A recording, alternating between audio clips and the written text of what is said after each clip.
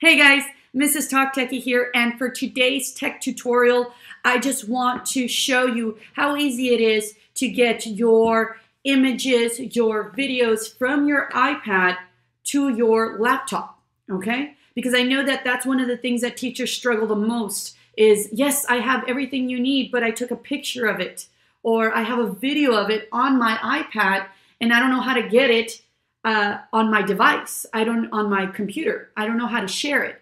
So I created a quick tutorial to do that. Now, in order to do that though, you do need to have a couple of things set up beforehand.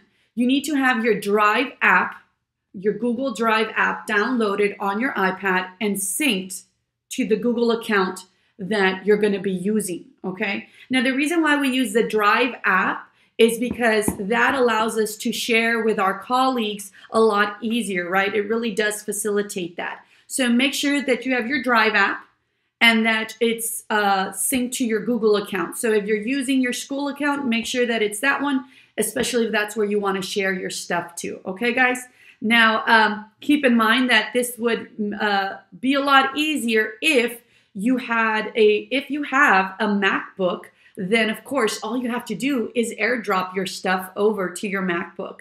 Likewise, if you have an Apple device, then you can airdrop from your Apple phone to your iPad, from your iPad to your MacBook. It just works seamlessly, guys.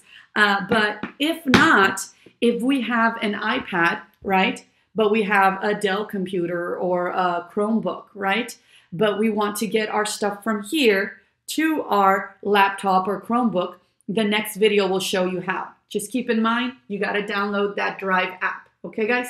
I hope it helps. Let me know what you think. If you do need help, if you get stuck somewhere, guys, let me know. Reach out to me. I'm always willing to help because that's the whole purpose of what I do. Teaching, why do we do it? Because we feel this sense of appreciation, and it's gratifying to know that we're helping others out. So let me know what you guys think. Don't forget to subscribe so that you can get notified every time I upload new content. All right, guys?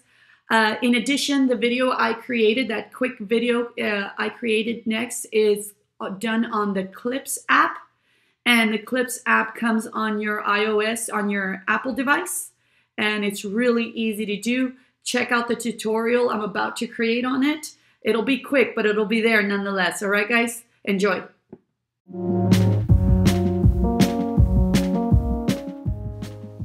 The first thing you want to do once you find your image is go ahead and click on the share button.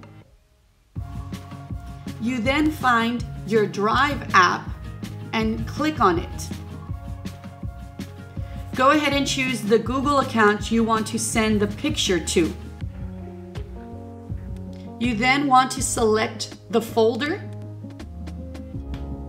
choose the drive you want to send it to.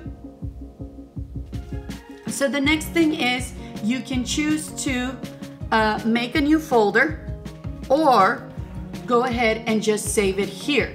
So I'm just going to go ahead and save it here. So your last step is actually going to be to upload your image. Once you click on upload, it's going to upload to your drive. And so this is the view from my computer, and I have that image right there on my drive. Now I can go ahead and share it.